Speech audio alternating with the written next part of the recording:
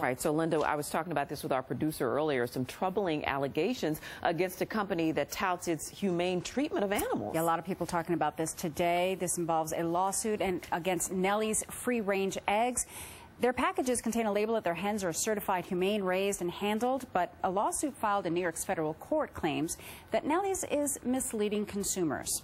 Now, the suit's based on a video that PETA, the People for the Ethical Treatment of Animals, says was taken by someone on a public tour. They say, PETA says, that up to 20,000 hens were crammed into a single shed with restricted access to the outdoors. Now, these eggs are sold in places like Whole Foods and Costco. You can see this video that's on their website showing hens roaming freely on open pastures. They say that their humane practices are in sharp contrast with many egg producers in the U.S. All right, and you know, people pay more money for organic products, so this is frustrating and concerning. What is Nellie saying about this? Yeah, these products go for about $4 to $8. Yeah. So we asked Nellie's obviously about this lawsuit, and they told us that their hens are raised according to Certified Humane's free-range standard, which requires ready access to vegetated outdoor range, weather permitting, and that our hens are free to roam without any cages whatsoever.